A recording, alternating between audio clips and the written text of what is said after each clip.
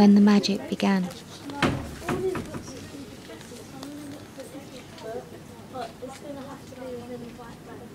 Little Blossoming is home to FelicityWishes and hundreds of other fairies.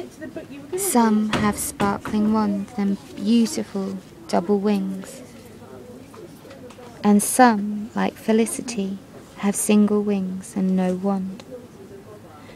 These are the fairies that are waiting to go to school to learn how to make wishes come true.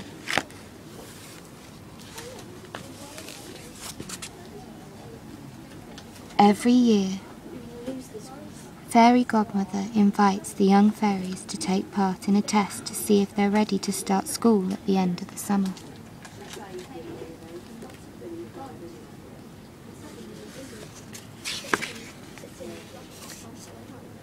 For most fairies, including Felicity, it's not like a test at all. It's a magical day filled with fun.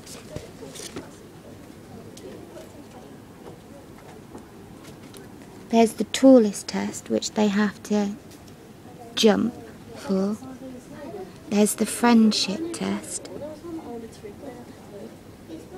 There's the magic test, where they have to spin round 3 times, close their eyes and think of magic. There's the trust test.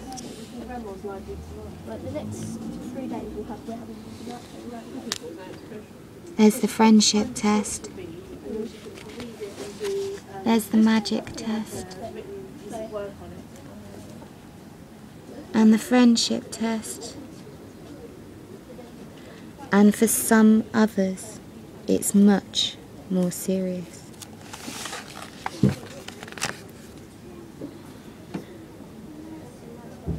You must try to take this more seriously, said Polly to Felicity as she handed her a twig to practice swishing a wand.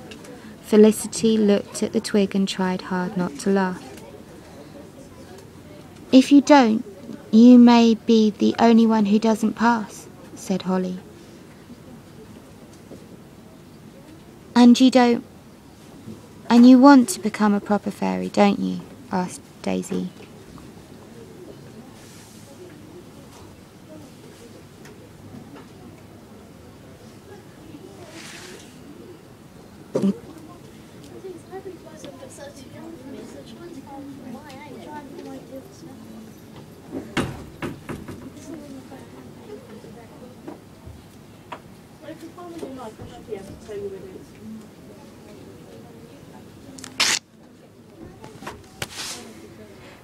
Felicity did want to become a proper fairy, so the day before the test she began to practice. But how do you know it's going to work? Asked Holly as she eyed the bag of super strength flying powder. I've got to learn to trust that it will make me fly higher, said Felicity uncertainly. She was just about to sprinkle the flying powder onto her wings when she stopped to wave to Polly and Daisy and accidentally covered Holly with the powder. Clouds bubbled up, stars filled the air, and Holly shot high into the sky with a fizzing, whizzing bang.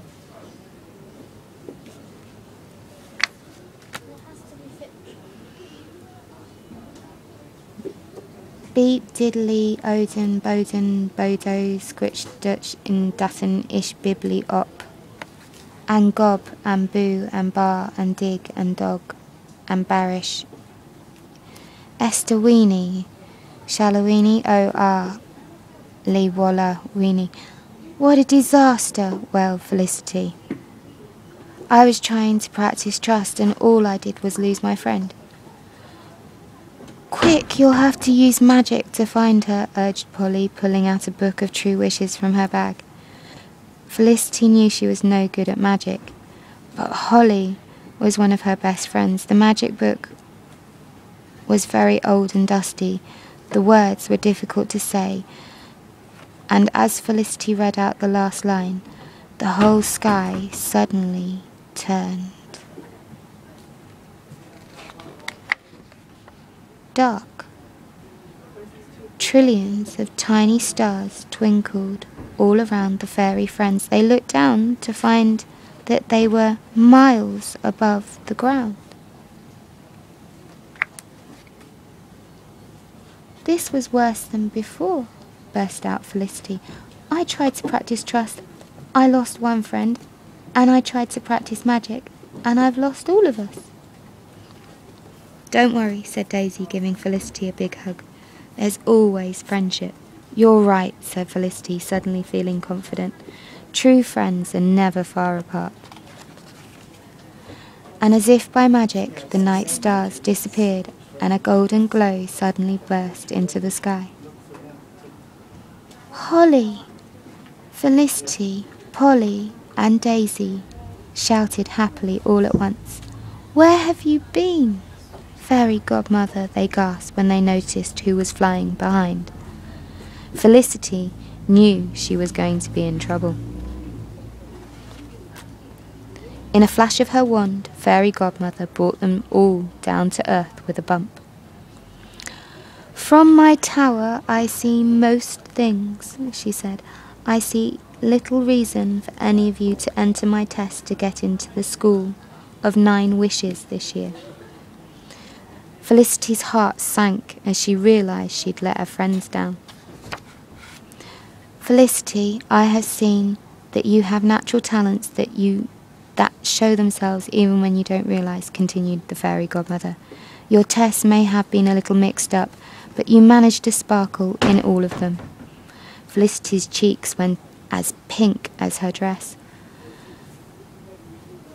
"None of you need to enter the test tomorrow because thanks to Felicity and friendship, each of you has already passed," smiled the Fairy Godmother.